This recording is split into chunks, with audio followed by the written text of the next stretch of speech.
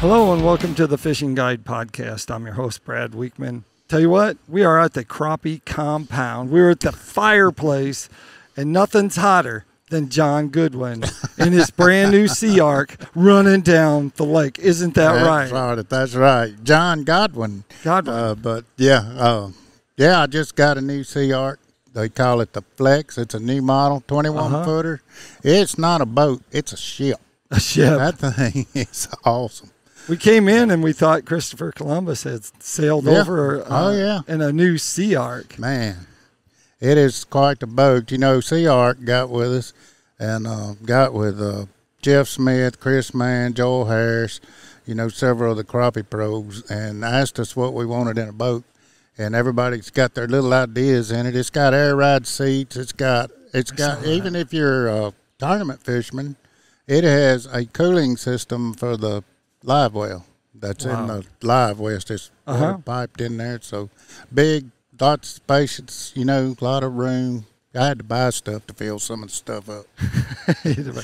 Just put some duck calls in it or something, right. You know. Like that's right. Extra room inside there, but it's actually a monstrous boat. Right, it's awesome. Rides smooth. So let's jump into fishing.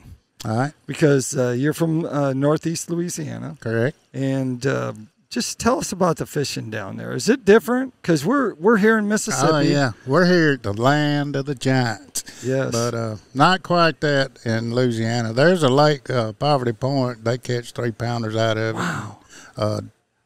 Darbone, they've caught a few 3-pounders here and there, you know, in the spring. Right. And there's Caney Lakes around there. It's a real clear lake. It has black crappie in it, and it's got some nice crappie in it too. It's a brush pile fishing lake. You know, you fish brush piles on it. Right. But it's water. I'm like the furthest ramp is like 40 minutes from my driveway. Wow. That might have been by design. I don't know. I'm thinking it was. Yeah. So tell us. A lot of people like to go fishing, but they don't catch a lot. So share with us what you do to catch lots of fish. What would you do if you went out fishing? I myself would long line. Okay. And but spider, you know, when I grew up, and after I can always remember Daddy having me, you know, fishing with brim fish and. Boy, I hated him. He'd throw them brim in that ice chest with the Coca-Colas.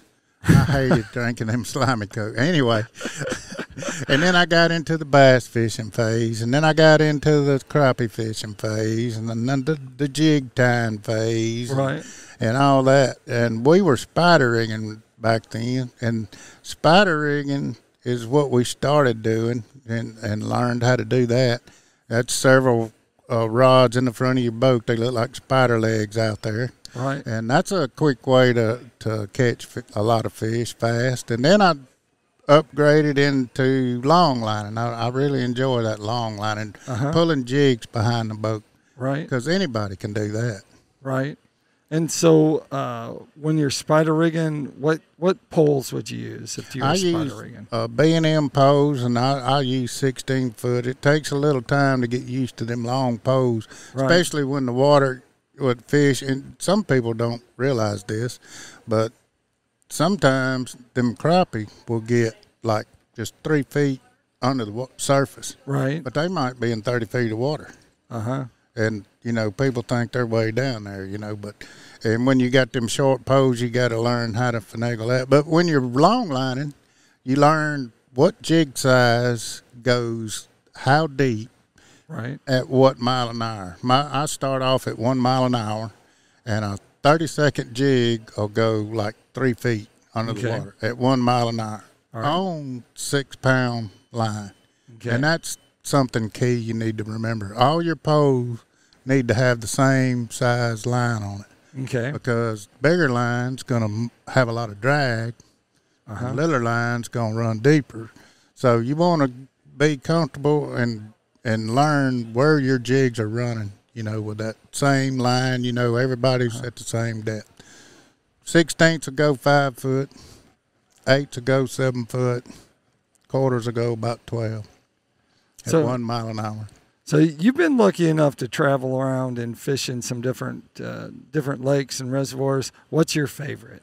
My favorite Yeah. is up here. Arca Butler is one of my favorite lakes because it's just got. It don't have the quantity, but Right. you're gonna catch some nice big crappie.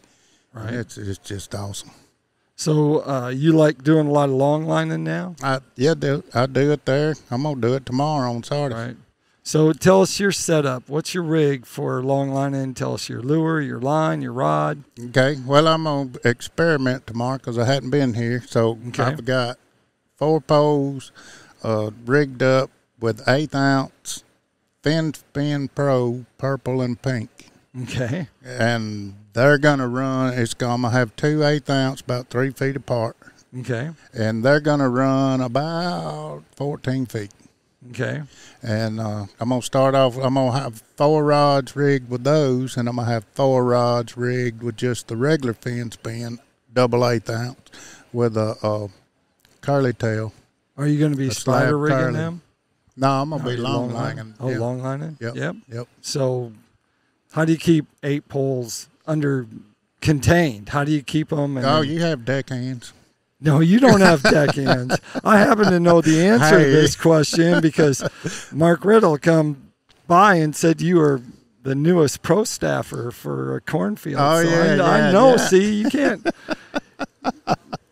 Yeah. Don't. Yeah, sweet that's talk pretty us. neat. Tell Yeah, us. I'm the newest pro staff member for Cornfield Fishing Gear. They Yeah. make all the neat. Man, my boat's rigged up with the telescoping mounts on the front. Right. I can stand up and have them right in my face, or I can Wow. sit in a chair and have them down. And all American made too. So the ones in the back, you have like, how do they look? What do they look like? The mounts, well, they're not the rod holders, Okay. not his, but it's for my graphs. Oh, okay. I got a Yep. graph on my console with a mount, single mount for it. Right. And they're sturdy. I mean, There you go. in my other boat, I just got this one. Yeah. I would, because I'm short-legged, I'd Right. get on the tongue of that boat, and I'd have to reach up on there, and I'd just grab a hold of that mount and just pull. And I'm a big fella. I'm 245. And I get up there on that just pull myself up with that mount. They're solid as a rock. Yeah. So tell us about lure color because you've gotten to fish in a lot of different Yeah, places. yeah. How do you select what color lure you're going to use when you go to a new lake? I'm going to look at the water clarity, how it's, if it's clear, I'm going to go with more natural colors, more shad-looking colors. And if it's stained, I'm going to go with some more brighter colors for a good dark silhouette that they can see. And muddy water, I'm going to go like oranges or purples and chartreuses and stuff like that. So the question is, minnows or lures? Yeah. Yeah. Hey, you're absolutely right. Break it down. When would you use lures and when would you use minnows? Minnows would come into play spring, right after spring. They'll hit jigs. I tip my jigs a lot Okay. with minnows. I use crappie Right. magnets, and they got like a little split tail. Right. It's perfect for that. Perfect. And in the hot summertime, just fixing to come up, I'd use minnows. Okay. And the wintertime, of course. In minnows. So Yep. what are you going to do if it's windy out and you're one poling? Because a lot of people, I'm firing some questions at you. These are questions that guys want to know that they don't get to fish a lot, but when they do go out fishing, it's windy. How are you going to fish in that situation? Well, that's good. That's good to long line in because if you're spider rigging and it's windy, your poles are doing this, Right. bobbing. And crappie don't really like that. We call them jigs, but crappie really like them still. So I don't know where that came from. But you'll catch more fish if you just have them at a steady plane. Okay. And long lining allows you to do that, even in rough water. But if you are one poling, you said one poling is very good for when it's windy because they're not in racks. Okay. You're holding them. You need to hold them Right. because that way you can take that boat lift and drop out of the equation, right, with your arm, and hold it more steady. So, and of course, going into the wind, a big wind, you got boat control. It's a big deal when you're wind poling or whatever. But then you got to deal with the boat slap, the wave slap. So a good thing to do actually would be if you had power poles or Raptors and had the drift paddles on them, you could put them down and just go with the wind. Yeah. And that'll take all that slap out. Or drift socks. You can use drift socks. So the question is, crappie brakes, to break or not to break? Do you have crappie brakes? Are you buying crappie brakes? I don't have them yet, but I can see them in my future. You can, like a couple days or something? Getting them. It's not going to be very long. Why are crappie, in case people haven't or don't have crappie brakes, explain what they are and what they do. Trolling motors on your power poles or your Raptors, and you lift them halfway down, and the two trolling motors are on the back of your boat facing opposite. So as you're going, you got like a dimmer switch, stomp switch on your deck. Right. You hit that stomp switch, and them trolling motors come on, and it just stops you. So if you're coming up on you see a crappie on a piece of pole timber or something, but you're going too fast, you just hit that. Because if you spin that trolling motor around, you're going to wash him out, spook him off. Right. But them trolling motors are way back there. You hit them, and you can stop. My daddy was looking at all these new electronics and all this new stuff that's coming around. He said, "You cheating, boy." I said, "Pass me the ketchup, won't you?" Pretty hard. One pulling, the distance that you're pitching to or you're fishing, that's huge, isn't it? It is in this new forward-facing sonar. Well, there's people even using 20-foot poles now. Wow. Yep, to get way out there so you don't spook the fish so bad. Yeah, I don't want to say anything, but I actually caught fish today on a 20-foot pole. Did you?